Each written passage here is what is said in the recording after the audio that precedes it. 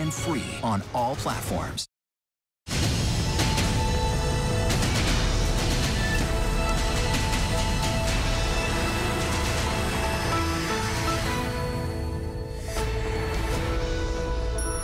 Video of 2 American men taken captive in Ukraine released today by Russian state-controlled media. One of them appears to be reading a coerced message, and a 3rd American is still missing, believed to be in southern Ukraine. Despite the videos, the Kremlin denies having any information about the Americans. ABC's James Longman is there with the latest. Vestavia Hills, Alabama, yet another shooting at a common gathering place. This one at a church potluck dinner. 3 people are dead, a fear spreading across so many communities. Guns in the hands of some seeking to do harm. ABC's Elwin Lopez is there. Plus, we'll speak with a former U.S. Senator who lives in that community.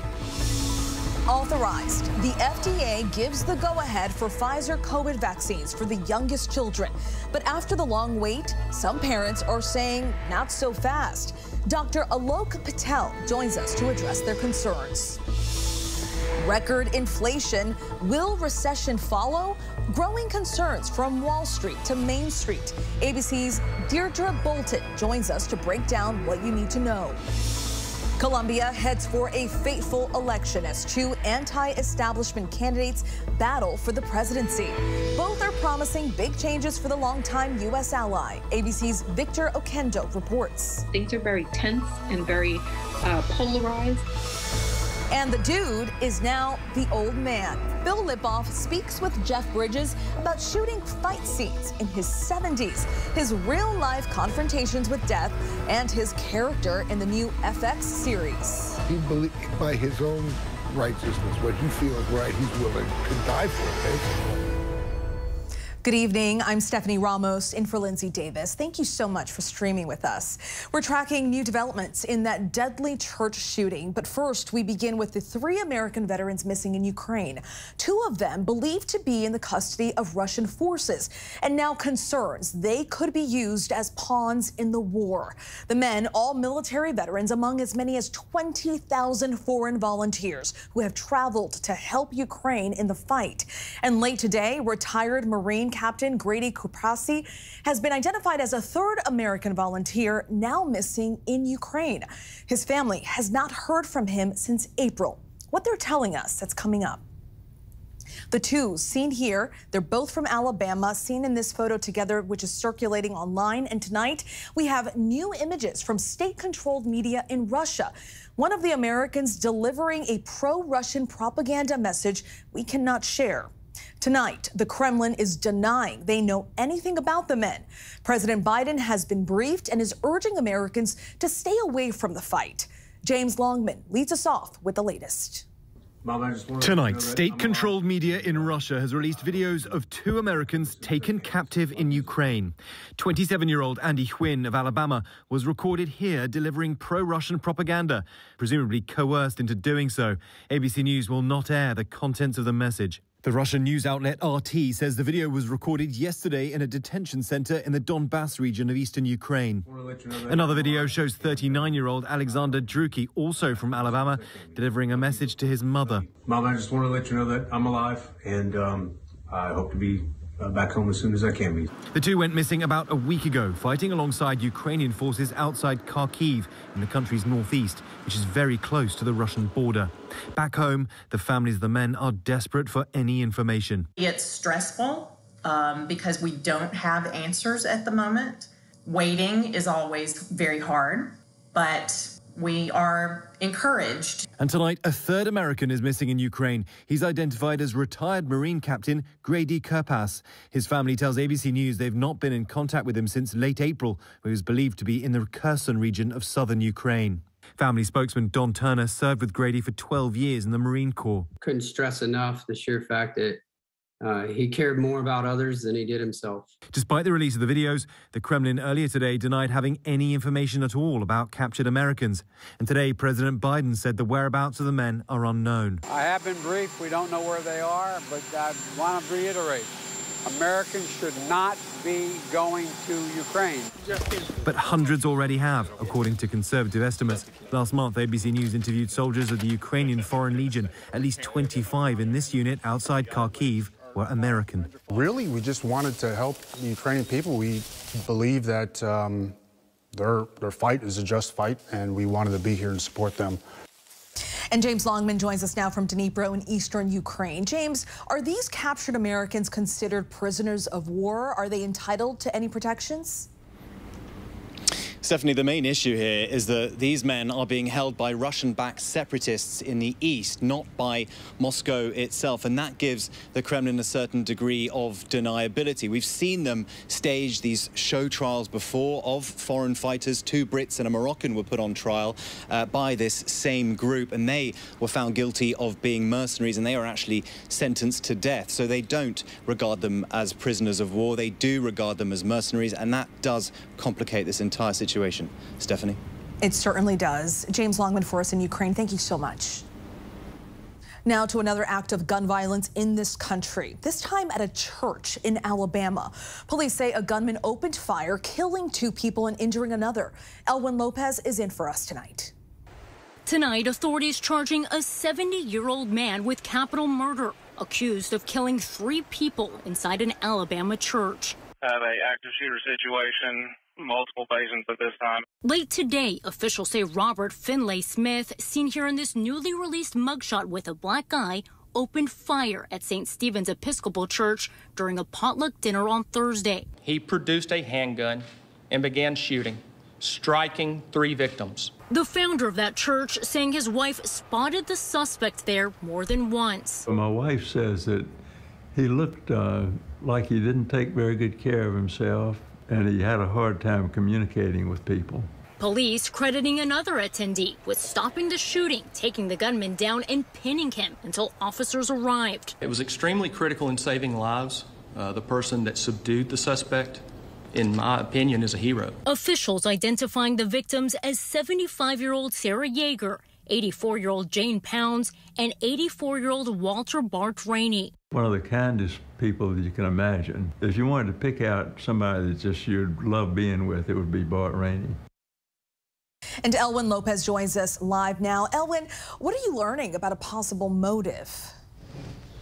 Yeah, Stephanie, police believe that the gunman acted alone and that there are currently no threats to the community. Tonight, officials have not released a motive. And Stephanie, I also spoke to the founder of this church just a few moments ago, and he says that this will become a place of peace once again. Stephanie. All right, Elwin, thank you so much for staying on top of that. Joining us now for more on the church shooting and how the country can move forward as we see more and more mass shootings is former Alabama Senator Doug Jones. Thank you so much for your time tonight. We really appreciate it. And it's just so sad that we have to continue talking about incidents like these. People just going to church, going to the grocery store. It's just horrendous. This shooting was just a little more than a mile away from your house and so close to where your kids go to school. Talk to us about your community, which is a suburb of Birmingham, and what is your community going through right now?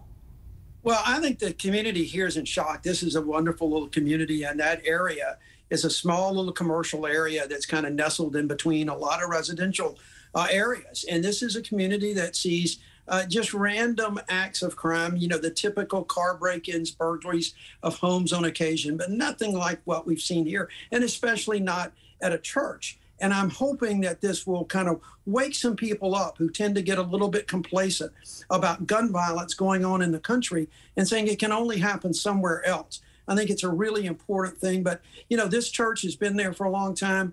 Reverend Carpenter, who founded that church, has been a stalwart in this community, and they're gonna be strong. They're gonna survive, but it is going to take a little bit of love and tender care to get through all this. Absolutely. It just keeps happening over and over again. Do you know any of the people who were at the church last night?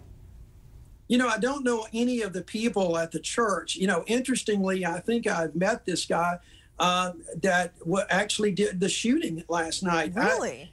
Well, yeah, he was a gunsmith. He actually has a federal firearms dealership or at least a license to sell guns, which is kind of interesting under a lot of the circumstances we see today. And he's done a gunsmith work at a gun shop that I frequented, in fact, represented about 20 or 25 years ago. I didn't know him. I could just probably met him in passing.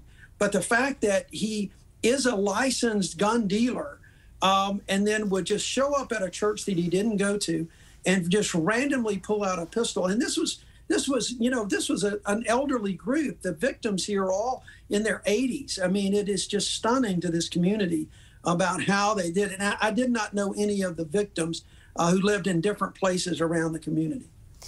Incredible that you had met the alleged shooter here. Sir, you were a senator for 3 years, from 2018 to 2021. I remember your campaign very well. I covered it there in Alabama. I remember. Do you remember? It was a few years ago. Do. You must know the folks that are on that group that are trying to strike that bipartisan gun deal. The lead negotiator for the GOP, John Cornyn, was booed today in Texas defending that deal. Do you think this will actually get to the finish line? Well, I'm still very hopeful. You know, I think we have to remain hopeful. This is a moment. Now, this is not the first moment we've been in this country. We're seeing tragedies involving children, as a matter of fact. But it seems like today there's something different. I really believe that Senator Murphy, Chris Murphy, and Senator Blumenthal, Senator Tillis, Senator Cornyn have done a wonderful job of trying to figure out how to move forward. This is not going to be everything that I would do. It wouldn't be everything I think Democrats would do, but it's also going to be a little bit more than I think that we're seeing from the right and the very conservative. And it's really a sad state of affairs where a leader like John Cornyn gets booed by members of his own party for what will be very modest changes, but could be significant changes, both not only with some modest gun restrictions, but importantly, mental health funding, which has eluded Congress from doing for so many years. So I'm going to remain hopeful. That's all we can do right now. You are also the former U.S. attorney there in Alabama, and I understand you've been following the January 6 hearings closely. The DOJ is obviously investigating as well. Do you believe what you've heard so far could result in potential criminal charges against former President Trump? Well, certainly it could, Stephanie. I mean, I think right now we've still got a little ways to go. What folks often not really fully realize is that so much of what you've seen with the committee can be used as evidence in a criminal trial. You've got to have someone there to cross-examine witnesses. And so I think the DOJ's got a little ways to go. Obviously, this is building one hell of a platform for them, you know, with all of the testimony that is under oath testimony that they have. That's very important to have that under oath testimony. So I think they're building an interesting potential case for Department of Justice. But there's a lot of things that go into it before you make a final decision on either a former president or any of his top aides. We'll see how it all plays out. Senator Doug Jones, thank you so much for your time tonight. Good to see you again. Good to see you, Stephanie. Take care. Tonight, more than 3 weeks after that horrific Uvalde school shooting, a Texas House of Representatives committee has been holding hearings this week about what happened. Our Mireya Villarreal is in Uvalde tonight. Mireya, this was the third day of these hearings. What do they say is the end goal? Well, you know, Stephanie, I think right now what they're hoping to get is as much information as possible, with the focus on obviously what happened that day, what happened inside the school, and yes, of course, the response as well. But really what they're looking for is information that will help give other school districts around Texas, and for that matter, really around the country, a better understanding of how to prepare in these situations. Obviously, this committee cannot charge anybody criminally, but they will be sharing this information with the public. And Mireya, witnesses included a lot of school district employees. Is everyone cooperating? So initially, yes, everybody has been cooperating for the most part. We know that for sure the school district has provided a number of people to come out here and present, from everybody from maintenance to really the superintendent. Also, some of the teachers today, we heard from them in executive session, or at least the panel heard from them today. Police officers also with the school district. Initially, there was some concern about police officers with the city of Uvalde. They had been asked several times to come out and to testify in front of this panel, but they hadn't yet agreed to it. Late today, they did agree to send some representatives from the police department. The concern was the district attorney for Uvalde County had told them that while the criminal investigation is still ongoing, she recommended to stay tight-lipped about the investigation and about the details of what happened that day. She warned everybody that any information, anything that they testified to inside this hearing can potentially be used in, criminal charges somewhere down the line. So again, there was hesitation, but it does sound like the Uvalde Police Department is back on track here. A really interesting update. And Mireya, you've continued to stay in touch with family members ever since the shooting. What are they telling you tonight? Really, the biggest word I can use is they're frustrated. Frustration right now. I mean, these families have been waiting now for almost a full month to get some sort of answer as to why this may have occurred. It was really tough today, Stephanie, as we watched for the second day in a row, one of the family members of one of the victims, Uzziah Garcia, his uncle is his legal guardian, and he was sitting at the steps of City Hall, right down at the bottom, waiting to go in, trying to get answers. He has been here day after day, just like we have. Today, he actually waited outside Robb Elementary to speak with panel members and to beg, really to plead for some sort of information. There is a lot of frustration here and a lot of distrust. Families want answers. They understand that this investigation is still ongoing. They're not asking for everything. They just want some idea, some perspective, because a lot of them still have children that are expected to go to school in just less than 2 months. Understandably, they are frustrated. Those families have been through so much. Mireya, thank you so much. Thanks. 24 hours after the January 6th committee revealed former President Trump was told what he wanted Mike Pence to do was illegal. The former president has gone after his former vice president again. Here's ABC's chief Washington correspondent, Jonathan Karl.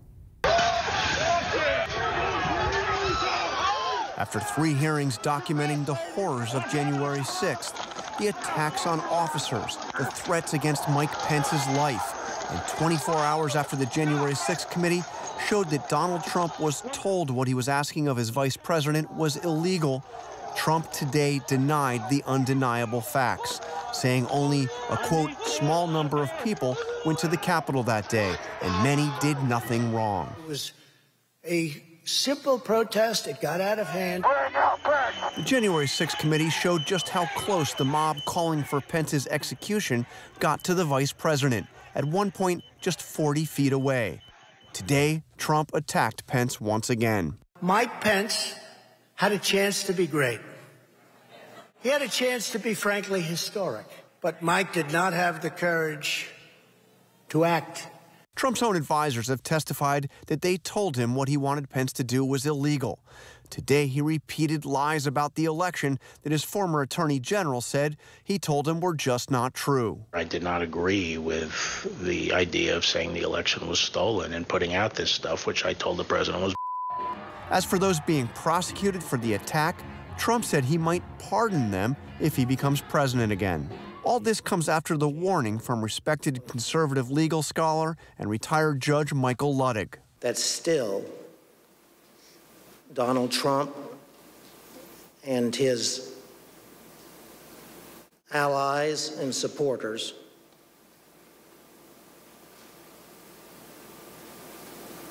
are a clear and present danger to American democracy. That federal judge laying out a clear warning. John Karl joins us now live. John, the Justice Department has been calling on the January 6th committee to turn over the transcripts of its interviews with key witnesses. Could that happen soon? It could, although Benny Thompson, the chairman of the committee, has said that he will not turn over the transcripts until their hearings have wrapped up. Those hearings are scheduled to be concluded by the end of this month. I am told that the transcripts could be turned over shortly after that. In other words, as early as July. Stephanie? All right, John Carl for us in D.C. Thanks so much, John. Thank you, Stephanie. Now to the pandemic. The FDA today cleared the Moderna and Pfizer vaccines for children under 5 and as young as 6 months old. The CDC is expected to follow suit this weekend. Every state has pre-ordered doses except for one. Florida's Department of Health is rejecting federal guidance. ABC's Steve Osunsami is at the CDC in Atlanta. With the stamp of approval from the FDA, drug makers tonight are shipping millions of doses of the COVID vaccine for the youngest children in America to pediatricians and pharmacies around the country. Whatever vaccine your healthcare provider, pediatrician has, that's what I would give my child. Children under 5 could start getting the shots on Tuesday after the CDC gives a final approval expected this weekend. But many parents in Florida may have to wait. It's the only state that didn't order doses of the children's vaccines ahead of time. It's infuriating. It's making it very difficult for parents that do want to get their children that are under 5 vaccinated. State officials are disagreeing with scientists and public health experts at the CDC and the FDA, saying that they don't support giving the COVID vaccine to healthy children under the age of 17. Doctors can get it, hospitals can get it, but there's not going to be any state programs that are going to be trying to, get COVID jabs to infants and toddlers. We need to make vaccine access as easy as possible for providers and parents, and that just isn't happening in Florida right now. Thanks so much for that report, Steve. The wait for a COVID vaccine for the very youngest children is over, but many parents still have questions about whether it's right for their little ones. For insight on that, we turn to ABC News medical contributor and Stanford Children's Health pediatrician, Dr. Alok Patel. Dr. Patel, thanks so much for joining us. It feels like we've been through this discussion and approval process so many times. What's different about this approval for the youngest kids? Well, Stephanie, it's good to be here. Thank you for having the conversation. I think one big difference that we're seeing right now is the level of scrutiny that is happening right now over the past few months in terms of the right dose, safety, and the immune response for this vaccine. And that is something that I hope gives every parent out there, anyone who has any questions, some security, just knowing that about how much detail is being combed through before this vaccine is fully approved for those kids under the age of 5. Now, a recent Kaiser Family Foundation survey found just 18% of parents said they would get their child under 5 vaccinated as soon as the vaccine came out. What is your advice to parents who are still hesitant? The first thing I tell to all parents is be empowered and make sure you are asking those questions, because your central role is to defend your children against any threat out there. But make sure that you're getting your advice from sound sources. Now, I'm not surprised, Stephanie, to see that Kaiser Family Foundation showed only 20% of parents that were going to rush out and get there, because there's swirling headlines everywhere talking about how kids don't need the vaccine. We know that's not true, that the vaccine doesn't work. Based on the immune data we're seeing right now, we do see that's true. There's parents out there saying and worried that the vaccine may not be safe, where there were no serious adverse events reported in the clinical trial for either the Moderna or the Pfizer shot. And we have this real world data based on the millions of shots that have been given out in a slightly older age group, which gives us really good data to look after. And so based on the combination that kids still need this, that it's safe and that it's work, I hope parents make the right decision. And if they're on the fence, that they chat with a reliable source. And also, doctor, I'm sure there are so many parents out there that may say, well, my kids already had COVID. Aren't they protected? What do you say? Do they still need a vaccine? Stephanie, I say I have the same question, because guess what? My 14-month-old who is screaming in the other room just recovered from COVID herself. Now, the truth is that we don't have a great sense of how long or how robust that natural immunity really is. So the recommendation is still, even if your child recovered from COVID recently, that you go out and you get the vaccine. And we have studies previously showing us that hybrid immunization, meaning natural immunity plus vaccine-acquired immunity, is great in terms of long-term protection, potentially against any future variants. So that is the right move to make. The research and the science is there. Dr. Patel, thanks so much for joining us. That's what it is. Stephanie, thank you. Now to the economy and growing fears that we may be headed for a recession. The Federal Reserve's decision this week to fight off soaring inflation with higher interest rates has many fearing the measure will backfire and instigate a recession. Weary investors continue to pull out of the stock market today, capping off a week of sell-offs. And there are early signs higher interest rates are hitting the housing market. New home building is down 14% since last month, but energy prices remain sky high.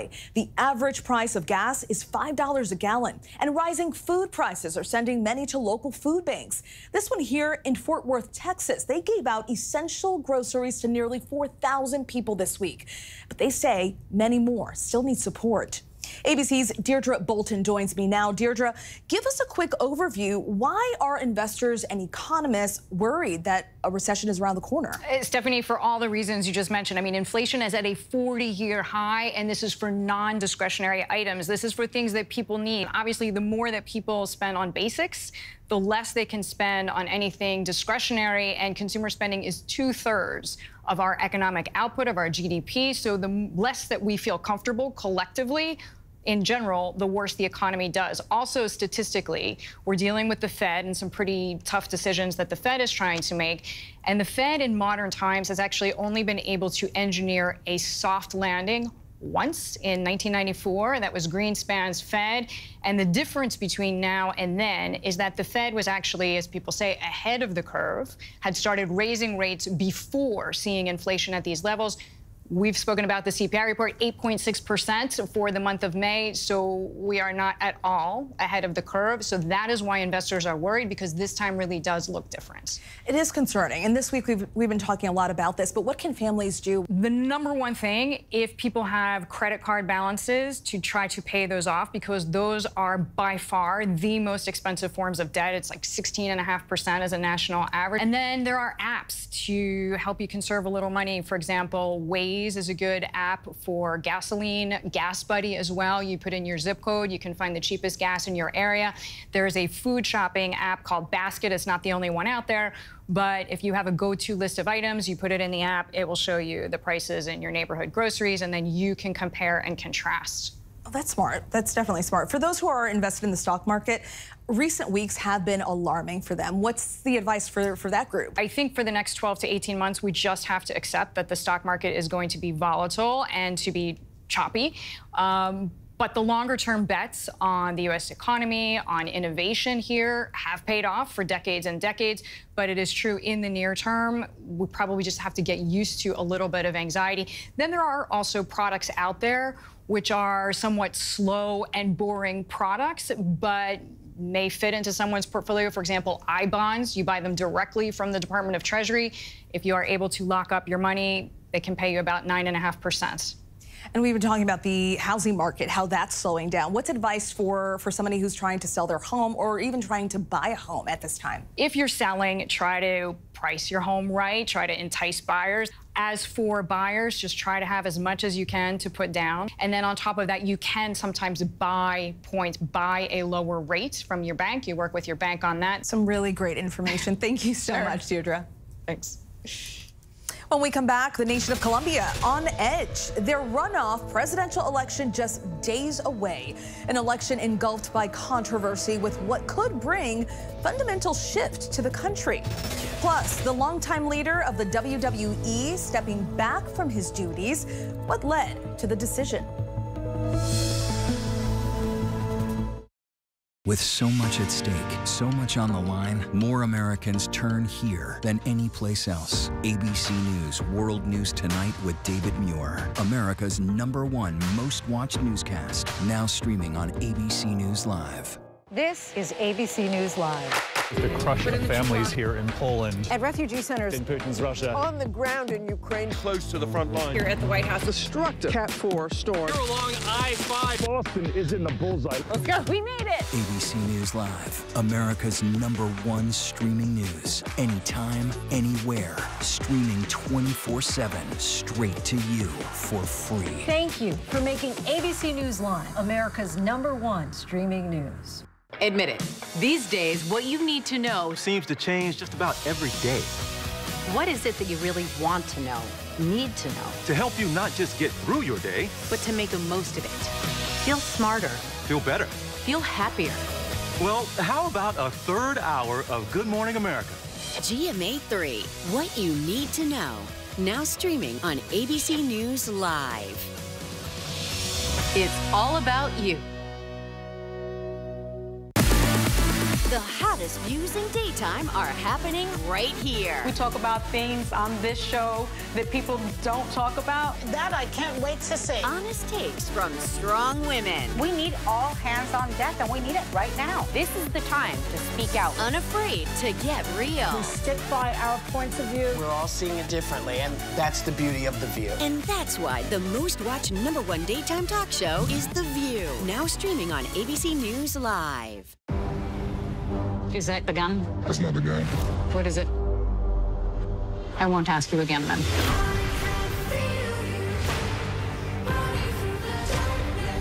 Are you a Nazi? The deeper you go into the black market, you could be putting your life at risk. the darker it gets. Why hasn't anyone come out and spoken? It's about the money. That's why we do it. Trafficked. New episodes Wednesdays at 9 on National Geographic. Take America's #1 news with you anywhere you go, anytime, free. Download the ABC News app now. Breaking news, exclusives, 24/7. There for you with one touch. The ABC News app. Download it now. America's #1 news, ABC News. Most watched, most trusted, and streaming live to you anytime, anywhere, and free.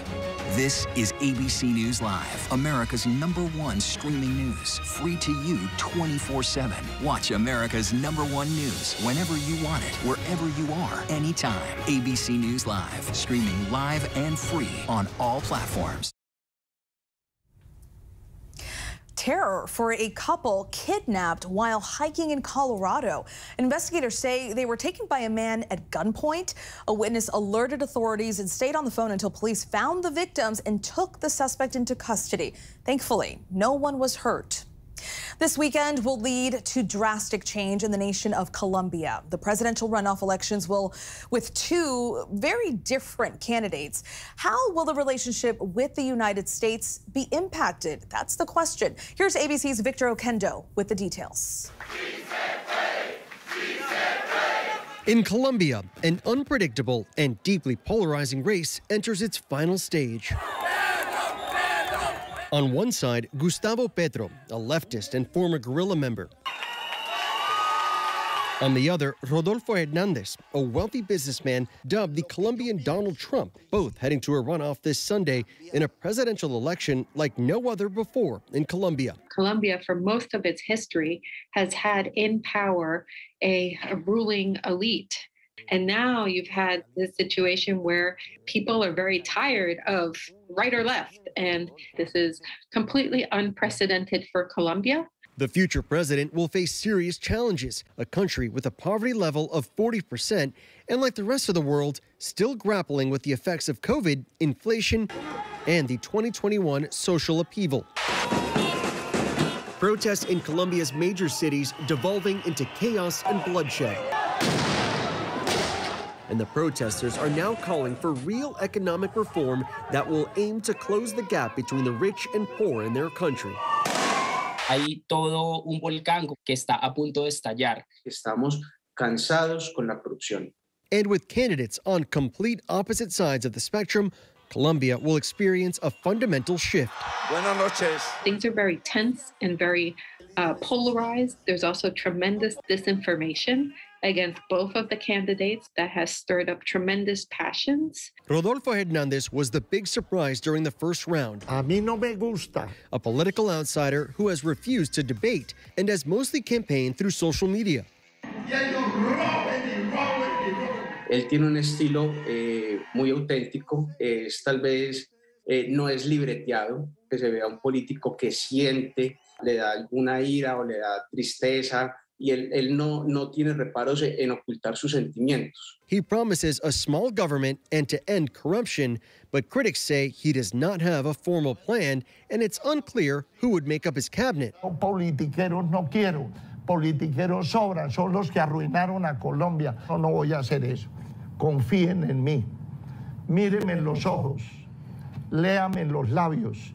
No les voy a fallar. His competitor, Gustavo Petro, a senator and former mayor of the capital city of Bogotá, a leftist who has promised to boost state involvement and make changes to the economic system. Estamos muy cerca de ganar la presidencia de Colombia y de que ustedes se vuelvan poder. El pueblo negro de Colombia, las mujeres, los jóvenes. A past in a guerrilla group that demobilized in 1990 and declarations that he would resume dialogue with Venezuela, raising concerns.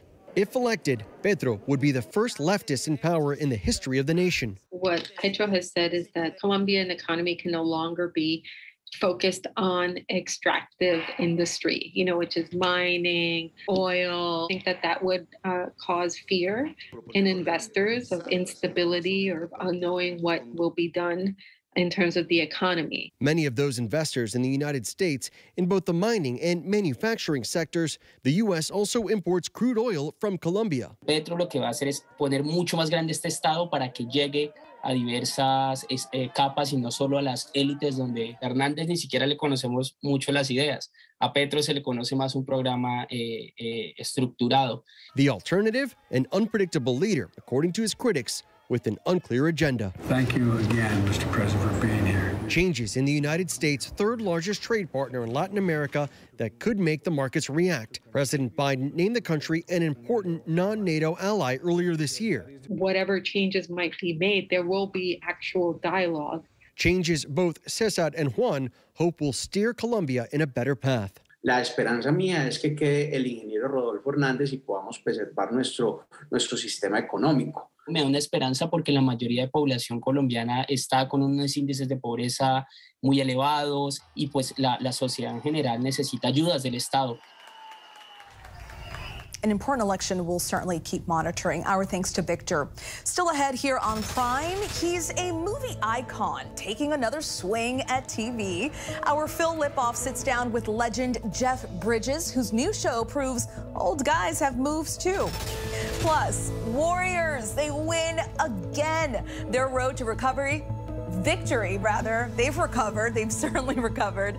And we take a look at how this NBA dynasty was built by the numbers. But first, our tweet of the day, a glimpse inside the United States versus G. Gordon Liddy trial, courtesy of the U.S. National Archives, as we mark 50 years since the Watergate scandal.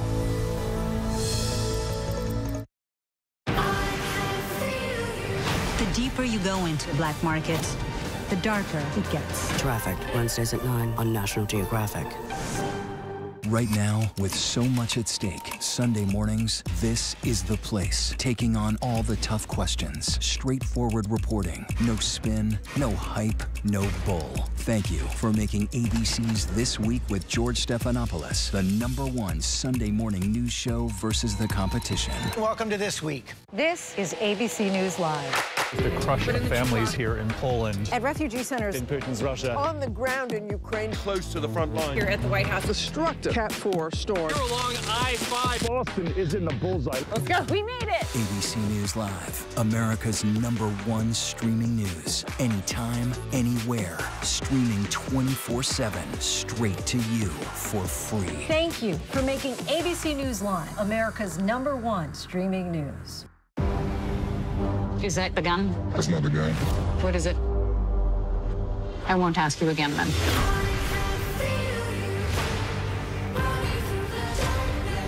Are you a Nazi? The deeper you go into the black markets, You could be putting your life at risk. the darker it gets. Why hasn't anyone come out and spoken? It's about the money. That's why we do it. Trafficked, new episodes Wednesdays at 9 on National Geographic. These days, with so much going on, it's hard to keep up. While others are recapping yesterday's headlines, We're bringing you the right now. This is the busy border crossing. Steel barricades, another strike. The Right Now look at the day ahead, how it affects you and your family. Record high gas prices. the threat of cyber warfare. Is peace possible? World News Now beginning at 2 a.m. Eastern, followed by America This Morning. America's #1 early morning news. Streaming here on ABC News Live. Take America's #1 news with you anywhere you go, anytime, free. Download the ABC News app now. Breaking news, exclusives, 24/7. There for you with one touch. The ABC News app. Download it now. As of today, in a big way, we have inaugurated abcnews.com. A lot has changed in our world since Peter made that announcement. But what hasn't changed is the commitment to groundbreaking reporting and innovation at abcnews.com. And here's to everything ahead. Welcome back. Golden State Warriors fans are celebrating another championship tonight, sealing the team's place in history as one of the great NBA dynasties. Let's take a look by the numbers. 4. That's the number of championships the Warriors have now won in the last 8 years. It's one of the most successful stretches in NBA history. In the 103-90 victory last night over the Boston Celtics, the team went on a 21-0 run, an NBA Finals record. Overall, the team has 7 championships total, the 3rd most in NBA history. Finals MVP Steph Curry is now averaging 32.5 points per game in title clinchers for his career, trailing only Bulls great Michael Jordan. And here's a crazy stat. Warriors coach Steve Kerr has won 12% of NBA Finals all time, 5 as a player and 4 as a coach of the Warriors. The Warriors were 15-50, the worst record in the NBA just 2 years ago. They are now the first NBA team ever to go from worst to first in a 3-year span. At 5-1, the Warriors are the early favorites to win it all again next year. One final note, the championship parade is set for Monday in downtown San Francisco. This will be the first parade for the team in San Francisco. They played in Oakland from 1971 to 2019. Congrats, guys. Coming up on Prime, an American teacher jailed in Russia is sentenced. How much time he'll likely spend in a maximum security prison. Plus, the end of an era for daytime TV. A look at the finale of The Wendy Williams Show. And a movie legend takes on TV, filming a thriller while unknowingly having cancer. Our Phil Lipoff sits down for a candid conversation with Jeff Bridges. But first, here's a look at our top trending stories on abcnews.com.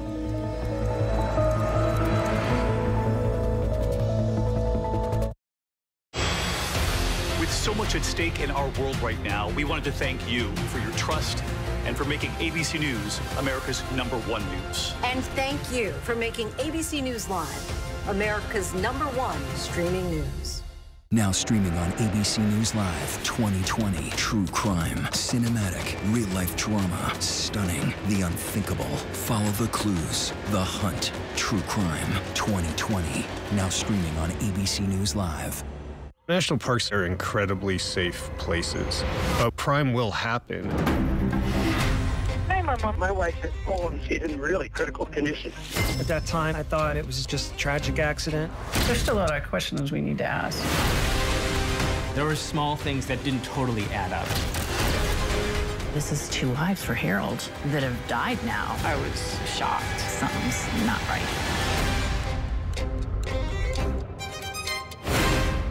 Admit it. These days, what you need to know seems to change just about every day.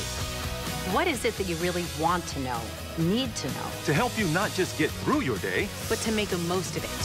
Feel smarter. Feel better. Feel happier. Well, how about a 3rd hour of Good Morning America? GMA 3, what you need to know. Now streaming on ABC News Live. It's all about you. I know what happened, and I'm not guilty. Why the fascination with criminal trials? Figure out what's really out there. She revealed she had murdered his family. I know in my heart that he did this.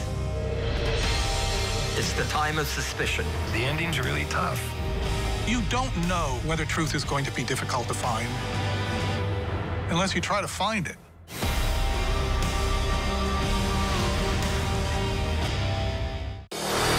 America's #1 news, ABC News. Most watched, most trusted, and streaming live to you anytime, anywhere, and free.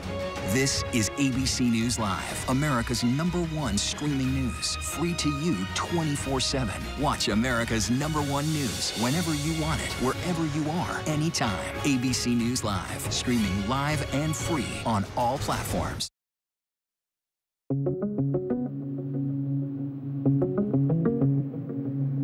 A sigh of relief for many parents across the country, with the CDC expected to sign off on vaccines for children between 6 months and 5 years old. Emergency use authorization for the Pfizer and Moderna shots for that age group could come on Saturday, and shots could go into arms next week. The FDA signing off this week, saying both vaccines appear safe and effective despite mild symptoms like irritability and fever. Pfizer's vaccine is a 3-shot series, 1/10 the size of the adult dose. The company's early data showed it was 80% effective in preventing symptomatic COVID. Moderna's vaccine, only 2 shots, is a quarter of the size of the adult dose. Early data showed it was about 40 to 50% effective at preventing mild infections. Both generated antibody levels against the Omicron variant similar to those seen in adults. An American teacher detained for over a year in Russia has been sentenced to 14 years in prison on charges of large-scale drug smuggling and possession. Mark Fogel taught at the Anglo-American School of Moscow and enjoyed diplomatic immunity before 2021. In August, he was reportedly detained passing through customs at a Moscow airport where trained dogs allegedly found marijuana and hash oil in his luggage. Interfax reported in April that Fogel had pled guilty to some of the charges but denied intent, saying he needed the marijuana and the hash oil for medical purposes. Fogel is one of several Americans being held in Russian prisons, including U.S. Marine Paul Whelan and basketball star Brittany Griner. Pro wrestling guru Vince McMahon is stepping back from his position as CEO and chairman of the board of WWE, pending the outcome of an investigation into alleged misconduct by McMahon and a top executive. The decision comes after a recent Wall Street Journal report that said the board was investigating a secret $3 million settlement that McMahon agreed to pay a departing employee with whom he allegedly had an affair. In a statement, WWE said that McMahon's daughter, Stephanie McMahon, will serve as interim CEO and chairwoman. Vince McMahon will still keep his responsibilities related to the organization's creative content. The UK has ordered the extradition of WikiLeaks founder Julian Assange to the U.S. to face spying charges. Assange has been in a years-long battle trying to avoid facing trial in the U.S., where he faces charges over the publication of a huge trove of classified documents. Assange is expected to appeal. Supporters of Assange argue he's entitled to First Amendment protections for publishing documents that exposed U.S. military wrongdoing in Iraq and Afghanistan. Wow, everybody, this is a big day today. After 13 seasons, The Wendy Williams Show has signed off for the last time. The namesake show herself was not at the final episode. She's been absent due to health issues, with the show featuring guest hosts throughout its final season. Sherry Shepherd hosted the finale, and she and the studio audience paid tribute to the TV legend in the end. And I want to say, Miss Wendy, you are an icon, and you are loved by so many. So many. More air travel cancellations, up to 1,200 flights grounded today. Airlines grounded 1,600 flights on Thursday alone as storms swept through some of the nation's busiest airports. According to experts, a rising number of flight cancellations are the result of airlines struggling with staffing shortages, especially pilots. Unions have repeatedly complained there's not enough staff to follow through on the flights that are booked.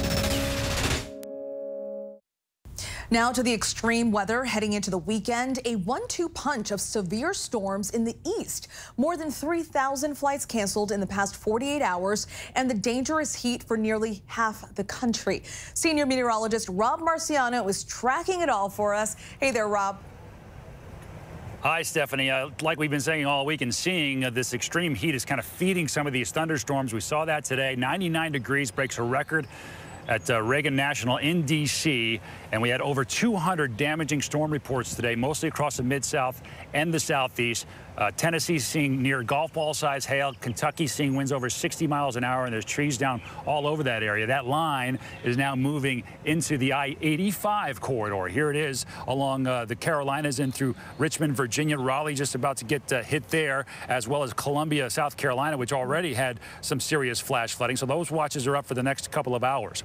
It does bring some relief over the weekend for the eastern third of the country. Here are temperatures for Father's Day, but look at the heat building in the central U.S. Fargo up to 103, 97 in Minneapolis, Sioux Falls 99, and upper 90s to near 100 all the way down to Texas. So this will be shifting over to much of the eastern two-thirds of the country come the beginning and middle part of this week. Chicago, you're right back in it. 98 degrees expected on Tuesday. Wednesday, Little Rock 100, 101 in Atlanta, and Raleigh near 100 as well. Another heat wave is building into next week. Stephanie, stay cool. All right. Thanks so much, Rob. And happy Father's Day to you, by the way. Enjoy it. Thank you, Stephanie. Thanks. The saying goes, age is nothing but a number, right? Well, a movie icon who is taking another swing at TV is hoping to prove just that. Jeff Bridges stars in The Old Man, airing on FX and Hulu, as a former CIA spy forced to go on the run. And as Bridges filmed the thriller, complete with fight scenes, he was unknowingly living with cancer. Our Phil Lipoff sat down with Bridges and has the story. Hey, kid, it's me. They found me. Doug, are you okay? Yeah, I'm fine. The dogs are fine. Thought I covered the tracks. You and I were not going to be able to talk again. Remember that I love you, that I'll always love you.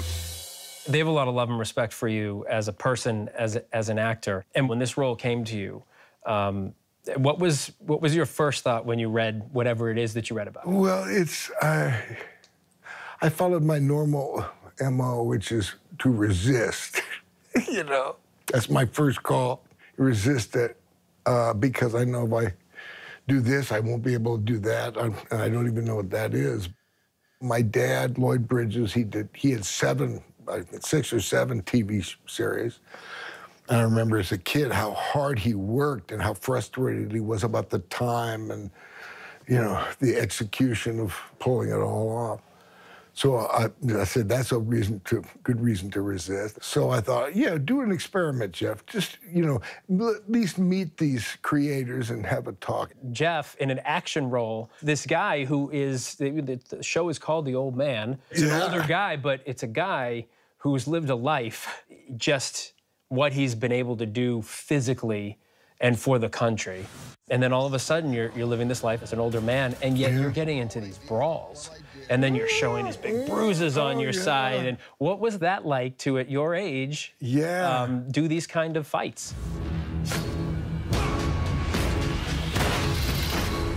Any more you send it, ma'am, send them back in bags. Well, I've done a lot of fights in my career, and I love doing it. It's like, you know, a kid thing or something. But I think this is the most extensive fight stuff I've done. We were lucky to have, you know, again, 2 master stunt coordinators, Henry Kinsey and Tim Connolly, who, you know, choreographed this thing. And it's like when you're acting a scene, you want it to be real and you want it to be exciting and surprising. And those guys apply all that to these fighting, you know. These fight scenes are very real. Very real, and yeah. One thing I love about your character and about characters, period, what motivates them, you know, it's not good and evil, it's not white and black, right and wrong, there's a little bit of everything. What he believes, by his own righteousness, what he feels right, he's willing to die for, basically. Right, and kill for. Yeah. What do you like about this character? You know, one of the themes is consequences. You know, our actions have results from those actions, and sometimes they look a lot different than what you were hoping for.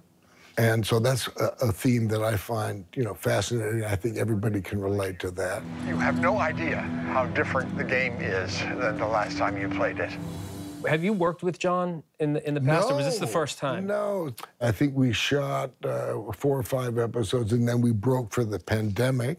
Then I got sick, and 2 years passed before I went back to work, and John and I had not had any scenes together. You know, you were battling non-Hodgkin's lymphoma and then COVID. I mean, it was a year of tremendous trying health. Oh, I'll say. Yeah, well, you will. Tell me about it. Oh, man. And, then there was, the cancer and COVID, but between those was the chemo. And what chemo does, it strips you of all your natural immune systems to get at the cancer.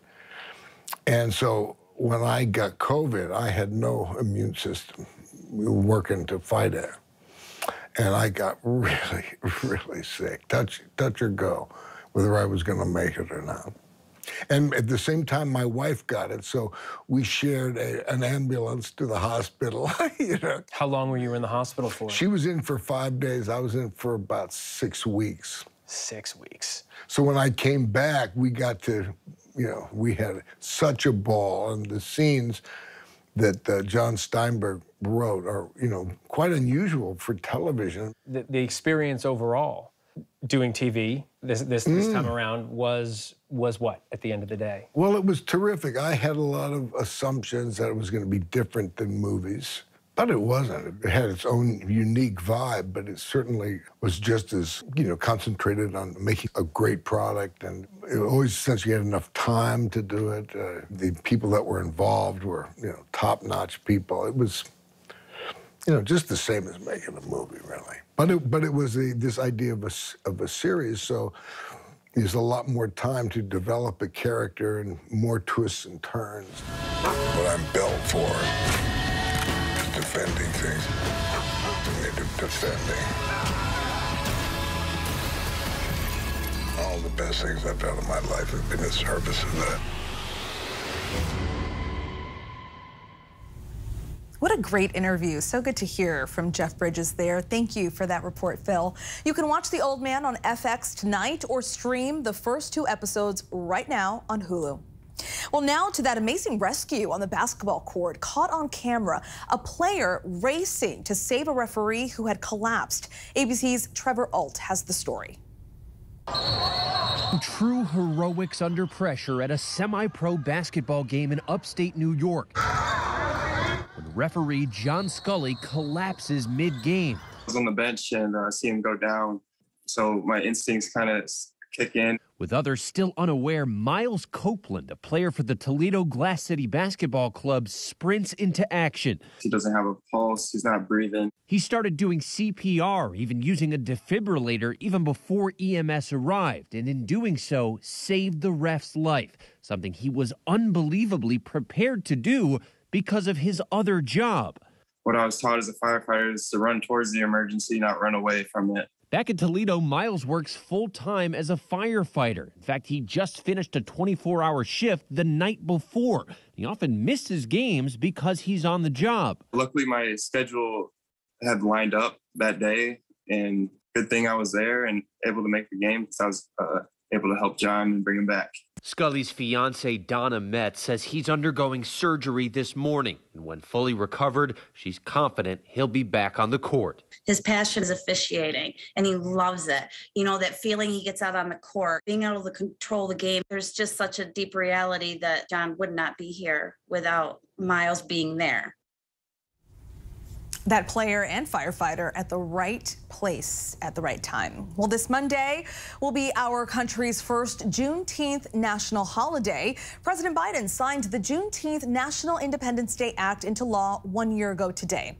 Tune in to ABC's in just a few minutes to watch Soul of a Nation presents Sound of Freedom, a Juneteenth celebration. But before we go tonight, the image of the day. This can also serve as a little friendly reminder to you, too. Sunday is Father's Day. Kindergartners in East China's Shandong province play games with their dads to celebrate the day. How cute is that? Always nice to spend time with your dad. And I also want to give a shout out, to the man I live with, my husband, who is an amazing father to our sons, supportive, patient, always makes us laugh, and is always down for a game of Wii tennis.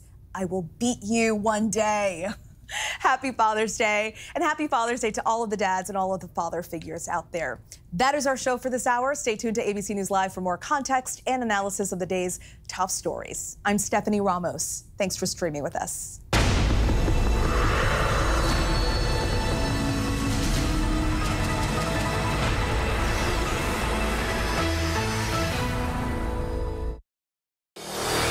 America's #1 news, ABC.